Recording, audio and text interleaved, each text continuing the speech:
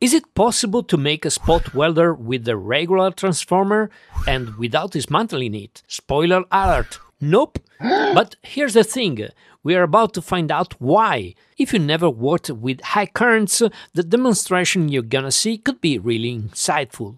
Let's power it up. I have this big transformer that's been lying around for a while, and I got the idea of trying to use it for a spot welder. But I didn't want to go the usual route of tearing apart and replace the secondary coil like people often do with microwave ovens. So I started with a basic test setup, a circuit breaker, it's 50 amps, just in case, a cable and a foot switch. Then the main important step, inserting a single turn coil. Now, instead of dismantling the transformer, my idea was to wedge a sheet of aluminum through the small gaps between the existing coils and the core. That way I could avoid damaging the transformer. Copper would have been a better choice, but aluminum is much easier to work with, even though it is more resistive than copper. To avoid shorting against the iron core, I also slipped in a couple of paper sheets as insulation. Next, I made two electrodes out of solid copper rod. One end was shaped smooth, and on the other end I drilled a cavity to fit the cable.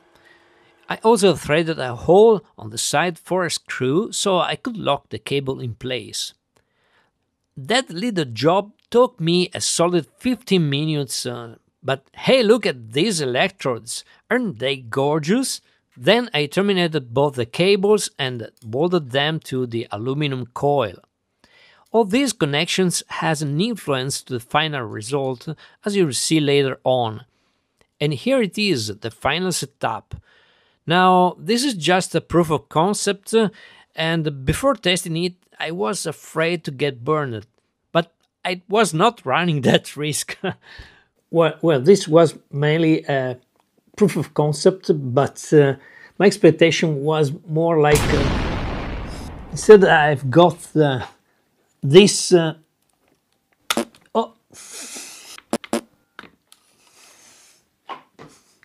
One thing that I noticed that if I touch the bolts together, I get these little sparks and I leave it both. Yeah! And if I touch the cables, yeah, the cable gets something, but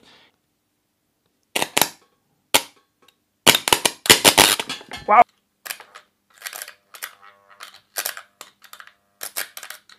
Clearly, every joint here is a point of losses. So at the end, when we touch the part here, we have very little current, and most of the dispersion is here because this point becomes hot, almost hot, and here maybe not much here. And let's check the voltage. Well, the voltage is 0.97, 1 volt, 850 watts transformer. So 850 over 1 volt is just 850 amps, which is something, yeah? Clearly we lost a lot along the path. So clearly this is the weakest point, in this one, and maybe if I make this, a little bit pointed, it's better. I have to change this.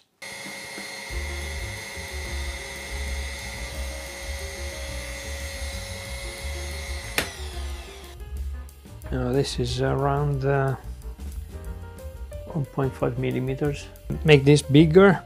So I thought to use this cable, but it's quite cumbersome to use and it's not that flexible. Eventually I thought to double this cable so it is more flexible. Also I thought to prepare a kind of plier, a kind of tool to support these pins. Of course, because I need to have this isolated, I use wood.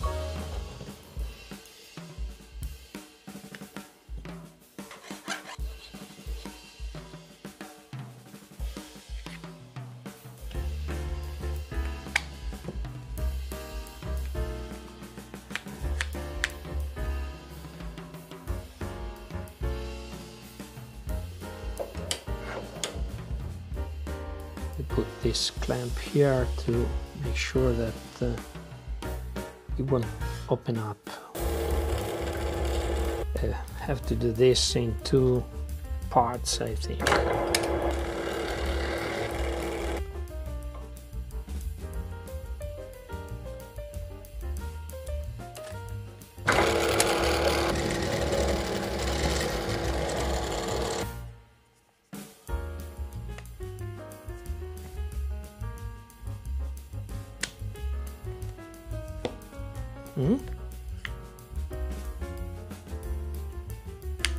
Now we need something to clamp these 2 electrodes hole here and here.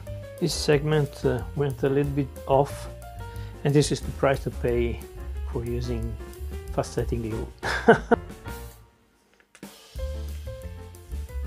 Forcing these 2 cables into this hole is a bit of a challenge.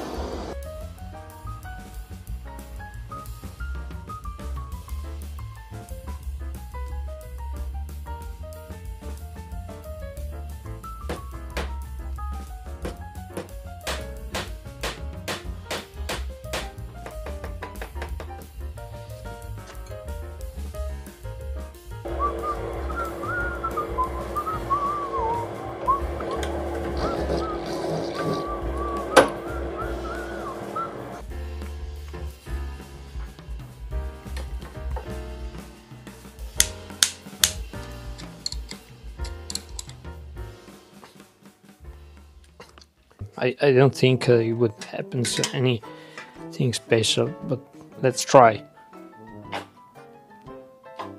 Well, nothing. Yeah. Nothing. Let's see. Yeah. Oh, wow, wow. Okay, it's heated up, but it doesn't weld absolutely. It was so nice. Multimeter at the output of the transformer. Let's check the voltage at the output of the transformer. It's 820 millivolts. Now I measure the voltage here. Let's check it. What? 0.6 volt. Not bad. And this way, 0.1 volt.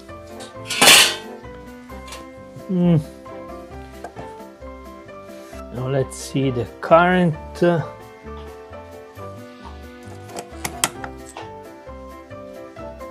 current is under 48, under 44 millivolts. We have a shunt that is 100 amps, 60 millivolts. So 100 amps over 60 millivolt times 145 millivolts. It's 240 amps. Not that much. So we can do the math about every segment. However, when this is completely shorted like this, the current is much higher, is 310 amps. Again, not that much. Will it make any difference? So let's try with the copper. And here the voltage is 836. This translates into 383 amps, and yeah, it is a gain of about 20–24%. Doesn't change much. Let's see if it is able to do something with these two pieces of steel.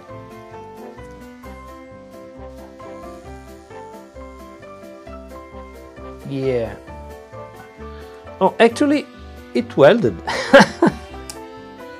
It's a poor welding, but you can see there is a little bit, yes, a little spot, less than 1 millimeter. Let's try again. This time I made the points a little bit larger. So let's see if something changes. Managed to make some small micro welding, but it's pretty poor. So let's break it down to understand every part of this circuit. First off, the test has been made using this connected like a short circuit. So we tested the actual circuit without any workpiece. With this shunt we measured a current of 310 amps, but this shunt has an influence on the circuit, as we will see later on, because the voltage drop of this shunt is comparable with the voltage drop of the other parts of the circuit. So the voltage drop across this single turn of coil at the transformer, 152 millivolts at 310 amps, which means that here we have a resistance of about 490 microohms, this single piece of aluminum that is turned around here. This contact here, the electrode, it has been measured here. This contact, these electrodes have a resistance of 255 microohms. Then this cable has a resistance of about 445 microohms, and this includes these terminals, because the terminals have their importance too. In fact, this single cable here without the terminal has a resistance of about 267 microohm, and the terminal itself is about 290 microohm. So yeah, even terminals, even joints, bolts, everything has its own importance in a circuit like this, because the current is very high.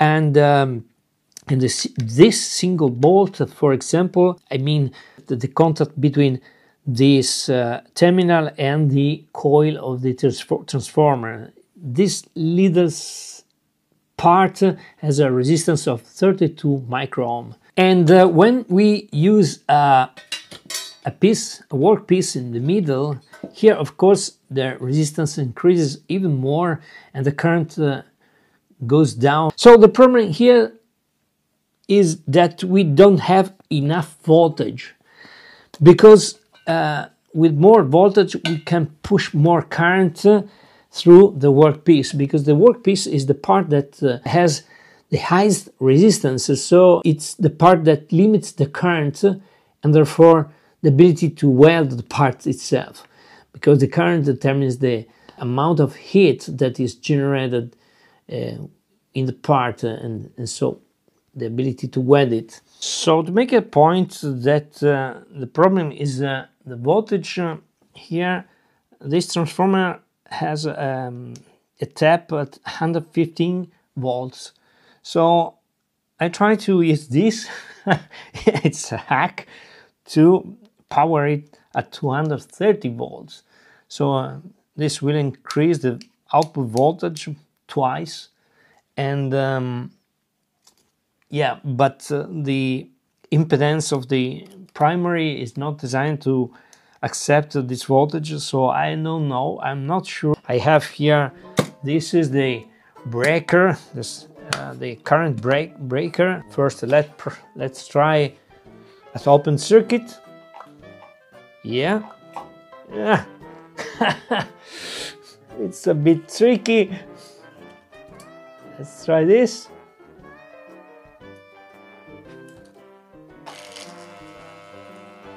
Oh yeah, oh yeah,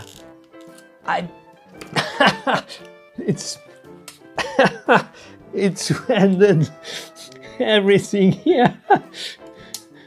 Yeah, actually this time has worked. So the problem here is the voltage. Wow, it made a whole 1 millimeter of hole here. Look at this hole. So to correct this, I would need to add more coils, but for the purpose of not destroying a transformer, well, this is impossible because there is not enough space. So yeah, as an experiment, this is a failure. But this is not the end of the story, because I will use this setup, excluding the transformer, to make another circuit based on capacitive discharge. But that is a topic for another video. For now, that's all folks. Thanks for watching and see you next time. Bye! This shunt, which is a little bit small because it's only 100 amps shunt per 60 millivolts, so it becomes hot pretty quickly, but for a short test it's good enough.